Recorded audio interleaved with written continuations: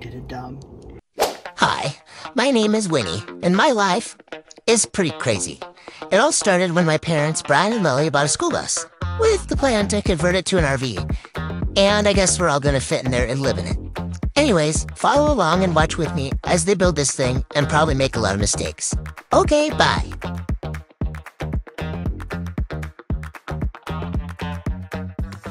It's day 3 of our one-day project of taking out the subfloor, and today we're going to do things a little different. First off, we've started a lot earlier.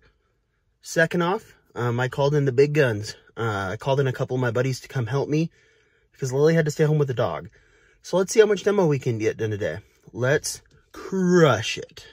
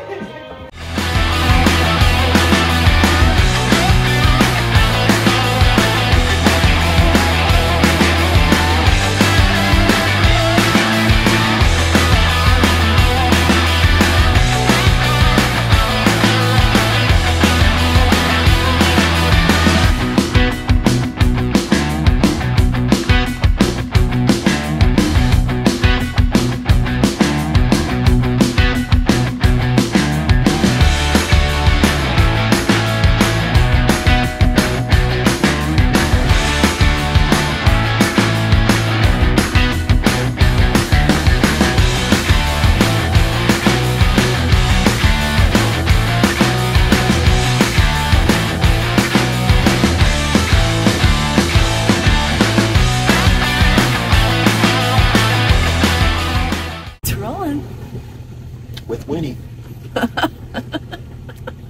So it's day 5? It's day 6. Day 6. And we are at the place with the helpful hardware folks, which is Ace Hardware. And we're going to go in and get a new angle grinder because we're trying a new technique today. And the old school bolt in the middle of our angle grinder won't let us lay flat. So we're going to knock some stuff out today. Hopefully. No, definitely we're going to do something. Like, we're not just going to go... For sure. For sure. This is the place with the helpful hardware. So we're at Harbor Freight, picking up discs, because they're way cheaper here.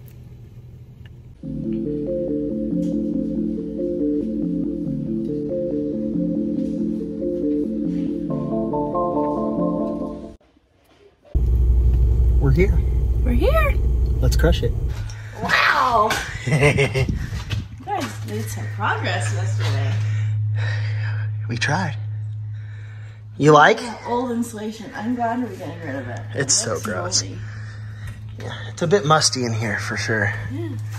But, you ready to crush it? Let's crush it. All right, so I want to walk through a couple of different rivets that we've come across and how we're dealing with them. We've got these guys that are everywhere, and they're also the ones that are down there. As you saw us working yesterday, the air chisel just isn't cutting it with those, which is funny because I learned yesterday that I've been using a cutting wheel on the angle grinder as opposed to a grinding wheel. So what I'm going to do today is use a grinding wheel and grind off all the tops of all of these, as well as these gnarly guys down there. Honestly, I have no idea how else to get these off except to just grind away at them. It was a real issue yesterday. Anyway, we got a new angle grinder that'll allow us to secure the disc better as well. I was chastised for my lack of safety. Anyway, that's the plan for today. Good job.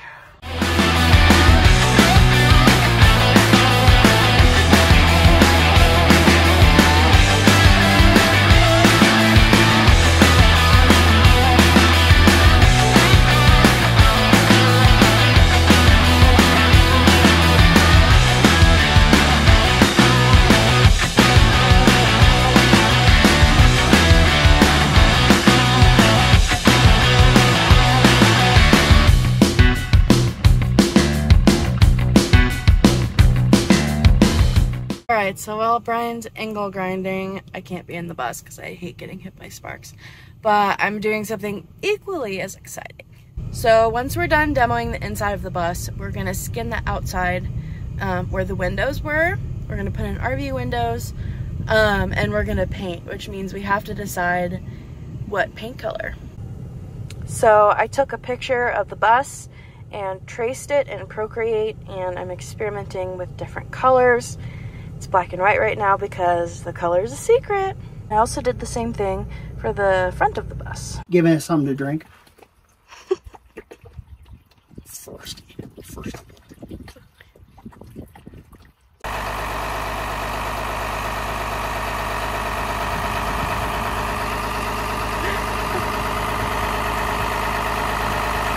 Guess what time it is? Time to scale mount garbage. Trash Mountain has been defeated. And our bus still runs. Everything's loaded and ready to go to the dump. Yay! The word right now is slightly discouraged. Not upset, Slightly. just the slightest amount. To recap, and you may have already seen this in the video after editing, but yesterday we didn't get a whole lot done. Lily got a lot of design stuff done and all that. I got so very little done on the roof. I wasn't feeling great.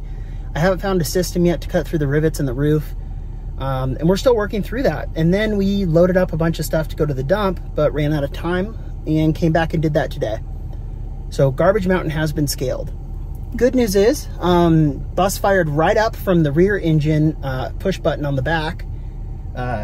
Radiator's doing great. Everything's fine there. Bad news is it won't start from the front. We don't know why. It makes the most annoying sound, which Lily will insert here. See, it's the worst noise ever.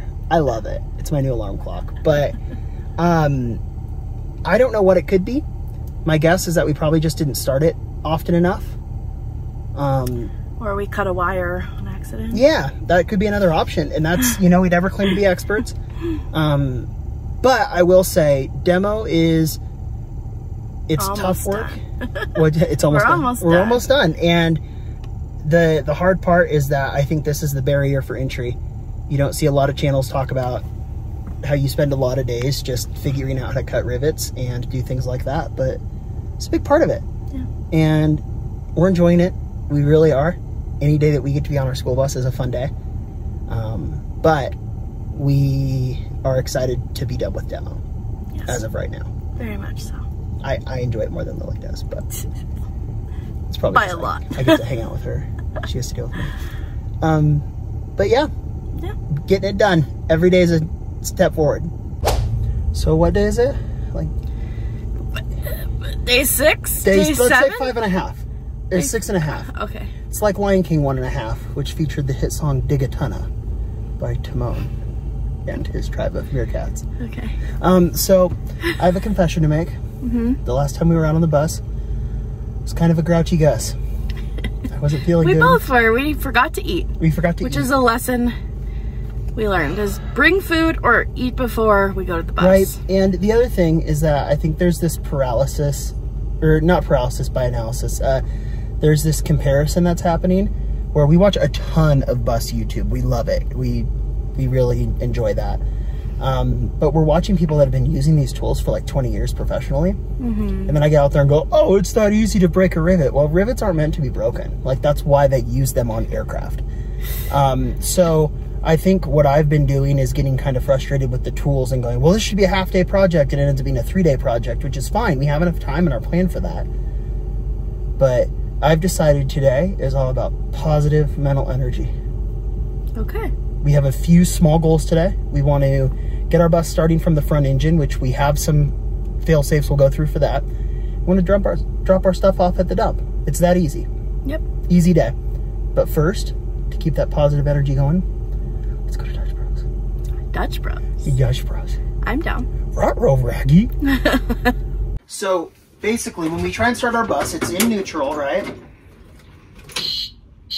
We're getting this beepy sound, which just sounds awful. So I'm going to stop making that noise. There are a few things that could be happening. The first thing is that the bus isn't recognizing it's in neutral, so this next time I'm going to shake it. Then if that doesn't work, it means that I think what most likely happened is that something happened with the wires when we were doing demo, where the, I believe it's called the ignition, isn't allowing us to start it because there's an open circuit somewhere on the bus. The reason I think that's the case is we can still start it from the back, which just bypasses the ignition, which should be fine, but I want to be able to start our bus from the front right now, as opposed to waiting until we solve that problem during wire management time. The other reason why I think it could be the ignition is because it's not even turning over, or trying to turn over. Okay, so next thing I want to do is check the easy thing, which is that door there, to see if there's a wire that's disconnected that shouldn't be. So this wire here is just hanging. I don't know what it does, but I'm going to touch them together and see if we can't get our bus to start. So that's how this works. All I'm going to do is cut the ends off and then peel back some of this insulation. This isn't the right tool to do this with, but it is the first tool I found. And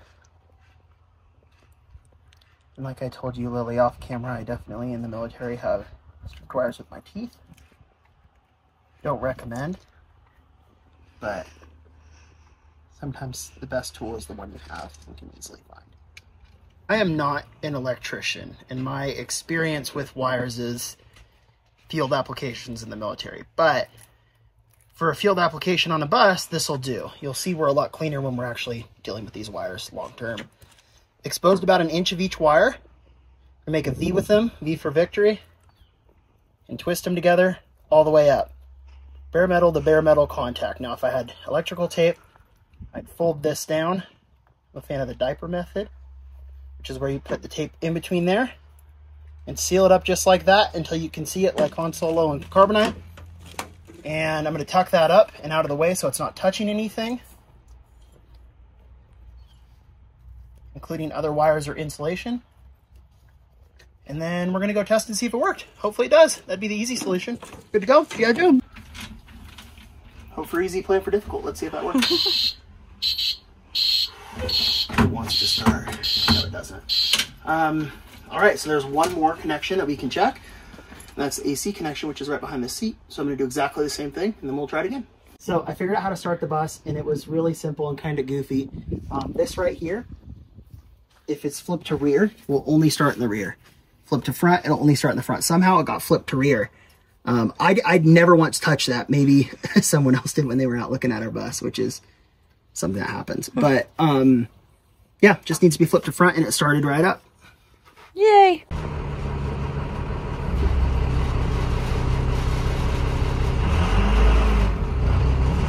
Here we go. Driving with all this junk.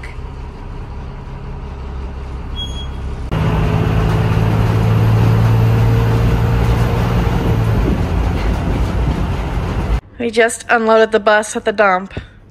Heck yeah, dude. We'll have to sweep it later, but oh my gosh, it's so good to have everything gone. How does it feel? Feels great, babe. Let's go. It's always a good day when I get to drive a school bus. I did a dumb. So there was a really, are you recording this? Yeah. So there was a really narrow turn, and I was nervous because there were nice, expensive cars in the other lane, kind of right tight to the edge. And I hit a divider, a highway divider thing. Good news is no one's hurt. No cars are hurt, except for the bus. Just felt like a bump in the road, honestly. Yeah, but so what's going to happen is, and this is the good news, so we can talk about this. We're going to be taking off this whole section anyway, and it's going to become the front of our understorage. So we'll have this off of the bus completely here soon, and then we can hammer it out if we need to, or just keep it flat underweight. I think it'll come right out. And I mean, that's just less sanding for us to do when we paint it, right? That's me trying to be positive. Maybe it loosened up a few rivets. No problem. Positive energy day, right? All good. All good? All good. Oh, I'm such an idiot. Anyway, okay.